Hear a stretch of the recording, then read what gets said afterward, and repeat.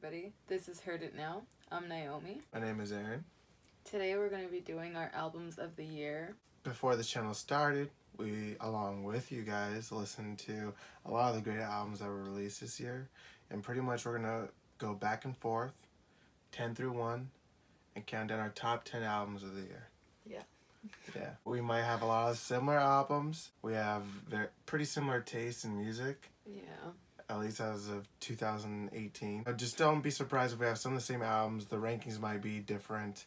So it's just going to be exciting for us to kind of go back and try to organize our thoughts as to what we thought was the best albums of 2018. We're just going to start off this list, and Naomi's going to present her number 10. So, Anderson .Paak, Oxnard. I really enjoyed that album. I like it as a whole. I feel like it was a pretty complete thought. I just couldn't get over those slight Jamaican accents, the fake Jamaican accents. From Dre? Yeah, like the songs are still good, and it's kind of like you know the dude doesn't have that. Yeah. So, okay. I mean, there's a lot more music that I enjoyed, and I wish that I could have added to this. Like, I don't even think that this is bad for me. Like, you know, there's so many albums that I actually might have enjoyed and might have put in, but for it to make it, I mean, I feel like that's pretty. Yeah. You should be honored. You should be honored. Anderson .Paak, you got Pitchfork, you got reviews from, Complex and, Rolling Stone, and probably the biggest music. No, you got Nene. Yeah, look, it didn't matter until now, so she put you in her top 10. Yeah, right. You got Nene. Yo. My number 10 is No Name with Room 25. I think she was lyrically potent as usual on her album. Some of her lines stood out, like being an insomni black and about eating Chick-fil-A, in the dark, and being a hypocrite. Just things like that, just like little lines. I think that was in the same song, that was in the first song. But new sound for her that wasn't present in the previous track. She had a little bit more grittiness, she had a little bit more like streetwise to her, and it wasn't as charming as the first mixtape that she dropped, Telephone, but it was like a little bit more of a mature No Name, and I really appreciated her output this year. It's Room 25, great album. So, my number 9 is Vince Staples' FM. I really, really enjoyed a lot of the tracks on this album. I can't say that I enjoyed all of them. One of my favorite songs of the year is Fun. I love that song. I could listen to that song every day. It's great. So, yeah. My number 9 is J. Cole with KOD. Now, J. Cole flexes his lyrical ability on this album once again. I hold his lyricism to high regard, and maybe for me it's just not as adventurous of an album in terms of styles. Definitely like J. Cole's take on pop. Nothing new per se. It's just he does what he does so freaking good that it's just hard to ignore. And when he releases an album that year, he's probably going to be in the conversation for top 10 or top 15, top 20 rap albums of the year, because he's just a potent rapper. And it's not even just on this album. We are ranking the best albums, but even consider the dude's features this year, like even off D's or with Boz. Like, the dude just goes insane. As well as being a rap record, this album was a good pop record. So, it's number 8 for me. J. Cole, KOD. I really, really enjoyed like the songs that you had mentioned. AOTY, ATM, Kevin's Heart. I feel like he had a lot of like those interludes, the outros for that, like for those songs that were thrown in at the end and in the beginning, in the middle. Ones that you call bangers are those ones that you mentioned. Number 8, Anderson .Paak, Oxnard. Just one of the more exciting albums that was released this year for me. I mean, just in terms of the ability to combine so many different styles, not just into the same album, but literally into the same song at times. I really enjoyed this album pretty much from top to bottom. There was only like maybe 1 or 2 tracks I'd skip. Surprisingly, the song Tint with Kendrick Lamar wasn't even one of my favorites, but I mean, from Head Low to Who Are You, 6 Summers, I mean, I can go on and on. There was Mansa Musa. there was pretty hefty list of tracks here that I come away from really enjoying. We have a first reaction of this, so if you want to go down to the link in the description and view this, you'll see that, I mean, both of us really enjoyed a lot of this album. It was just a really potent album with really great features. The actual sound quality was amazing. My number 7 album of the year is Saba, Care For Me. Because I care for you, Saba. I really do, man. You're my homie. Favorite songs on the album probably is Life. That song, I don't even think it hit me how it did maybe like the second or third time that I listened to it by myself, because I think we listened to the album together the first time, and I don't think I even caught it. Man, that song gets you. Oh, Busy Sirens. When we first heard that song, it's a longer song, but it sounds like 2 different songs. The change up in that is amazing. That song is like, when I was like, who is this dude? I wasn't like that into his music. I liked his music, but I don't feel like this album for me really made me like, wow, Saba. This album made me just maybe appreciate the guy a little bit more. Like, he, you know, like he's human. You feel like, you know, you can feel his pain. My number 7 is Brockhampton, Iridescence. Brockhampton released a great project in 2018, primarily led by their strongest songs on the album. New Orleans, one of my favorites, J. Over, and District. The songs that are highlights for me are such highlights. Like, those are probably some of my songs of the year. The tracks that I consider highlights are just such huge, glowing, asteroid-sized highlights that I just can't really ignore it and can't really place it any lower. Definitely know how you feel. There's some albums for me that I feel the same way about. So, right. Number 6 on my list is Smino, Nor. And I say it like that because I feel like it might be higher. I don't know. This is hard. I don't know if I enjoyed it when I listened to it, only because it was so long. So by the end of it, I felt like I had watched a movie. And they're not like 1.5, 2-minute tracks. No. He definitely puts out his whole life story. But it's great. It really is. It was a great album. One of my highlights. The songs are fun. Like, music that'll put you in a good mood. If you're just having a shitty day, you could throw Smino on and he'll make you feel different, you know? Like, it can just take you out of a mindset. Maybe because his music is so catchy. You know, you can sing along to it, and like the beats. You got Monte. Number 6, Ski Mask, The Slump God, Stokely. I fucking love the hell of this album. And I'm going to say that about every album on my top 10. But, you know, this album, oh, man. You know, and you can check out our first review, you know, like me and you, super jazzed about it, gave it super high scores. It was honestly great first listen material. And we return to the songs still.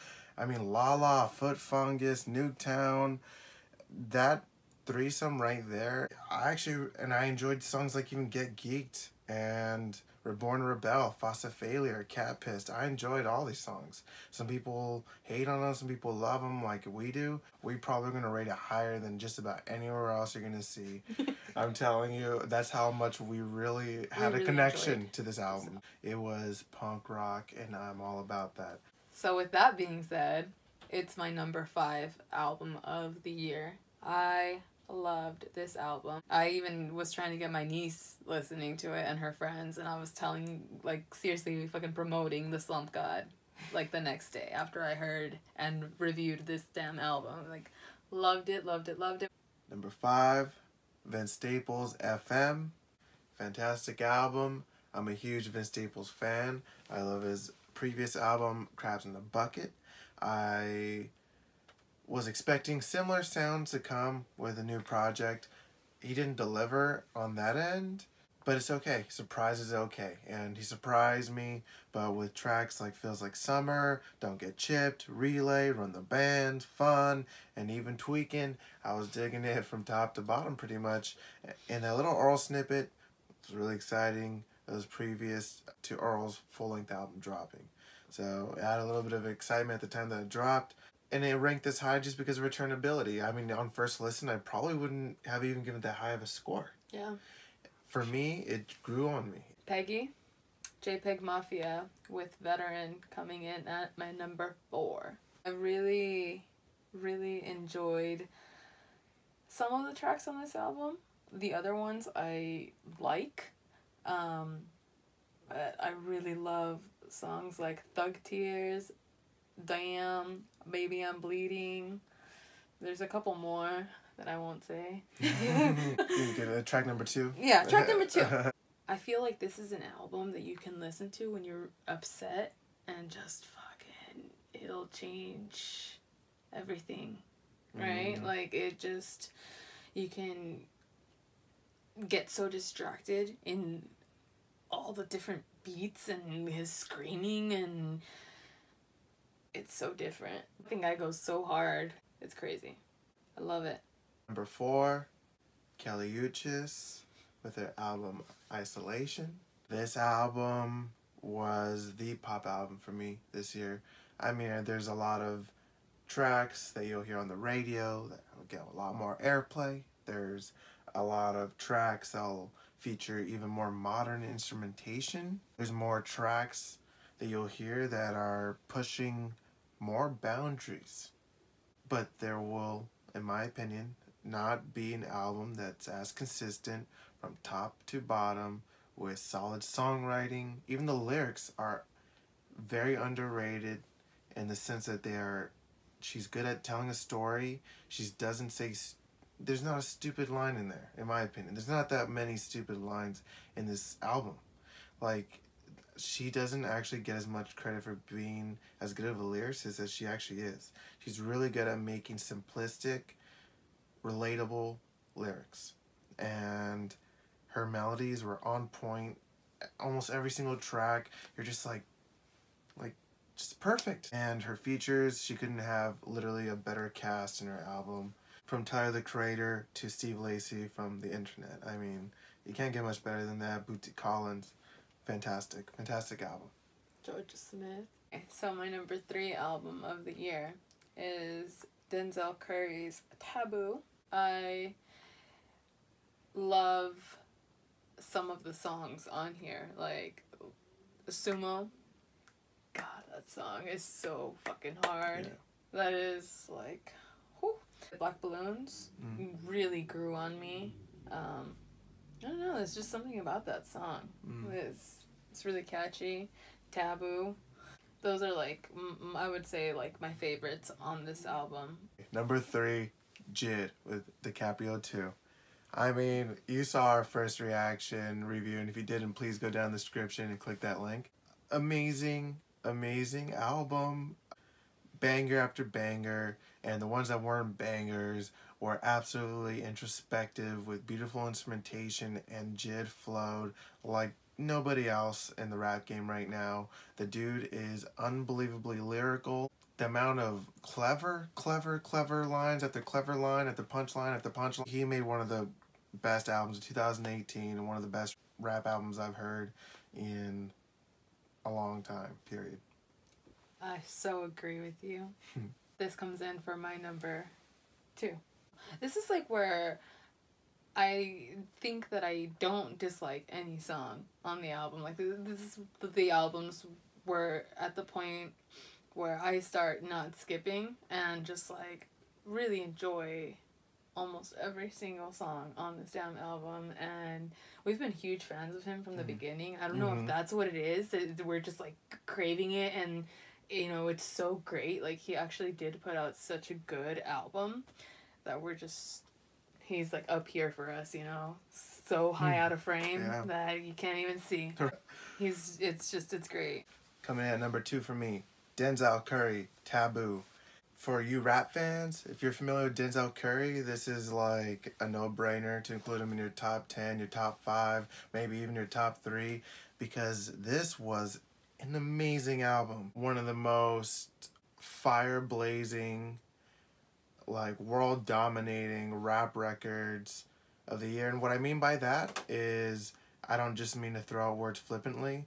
What I mean is the dude literally flows like his throat alone is going to take over everybody and control their minds. Like, he's just so aggressively, strongly opinionated, and he presents himself so confidently. Like, it's absolutely infectious.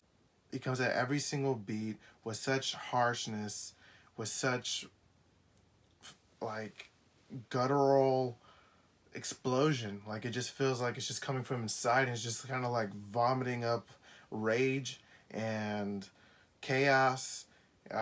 It's beautiful, beautifully chaotic album, and I literally can rank every single track I like, and it's probably going to be almost a full album. I mean, Black Balloon, Cash Maniac, Sumo, Switch It Up, Sirens, Cloud Cobain, Perks, Vengeance, and Black Metal Terrorist. I mean, just amazing track, amazing album. I love it. I hope you loved it as much as I did. Denzel Curry's Taboo, number 2 for me. So, my number 1 is Uchis. The reason why I say that is because, maybe it's because I've had time to really digest this album, but I literally know every song verbatim. The Spanish ones, the English ones, the Spanglish ones, I know them all. And I can listen to this album almost like at any time of the day, and it's cool with me, and I am like, I love this album. Maybe it hits a special place, you know, just the time that I heard it, all of it, just the way that it was introduced to me, all of it. I really enjoyed this album, so yeah, it's my number 1. That's awesome. Yeah. It's a good pick. Number 1, JPEG Mafia, Veteran. Yo, this album is my number 1. I don't think I'm going to try to make an argument as to why I think it's competitively better than any other album. For me, this is totally about just my absolute favorite, my absolute love of his creative spirit and what he put into this album and the kind of output that came out. It was like speaking spirit animal to spirit animal or something. It was strange, you know? Just like when I heard it, I'm like, it was so bizarre, the kind of connection I had with the music and with this artist. I never heard of his music before, and so definitely spinning on this album and push and play, I was not expecting to be put into this kind of journey. It's absolutely chaotic. It speaks to truth for the sake of honesty, for the sake of your glitchy ass beats. Just for the song Baby I'm Bleeding, maybe my favorite track of 2018. Man, it was a fantastic album. I just love this album. So it's my number 1 album, 2018. JPEG Mafia's Veteran. If there's any artists out there that are watching this, here's a message to y'all. Don't fucking release your album fucking at the end of December.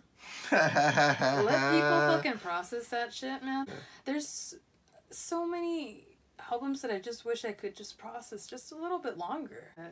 Yeah, you put a lot of pressure on her for her best of list, alright, really, doing this. like, you've obviously upset her, so please take that into account, all rappers out there. Stop pissing off Nayomi. Just artists in general, yeah. not just rappers, artists. Release your albums earlier. Give Nayomi a chance to process your There should be a damn cutoff albums. if you want to make it to people's best of list. Yeah, if you want to make it to Naomi's best of, you better release that album. You're not going to make that fucking cutoff before December 12th. Now that she's had that rant, 2018 was an amazing year for music.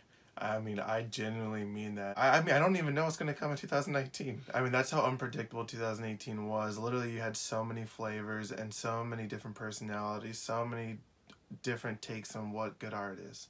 And so I'm just excited for 2019. Let's get it started. Hopefully you subscribe to us. That way you can see all our reactions to see.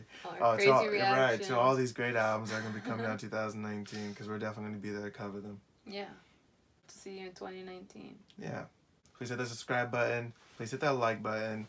And please go down in the comments and share what you thought were your best albums of 2018. And hey, maybe, who knows, maybe you agreed with one of us. All right. Who knows, right? Bye, everybody.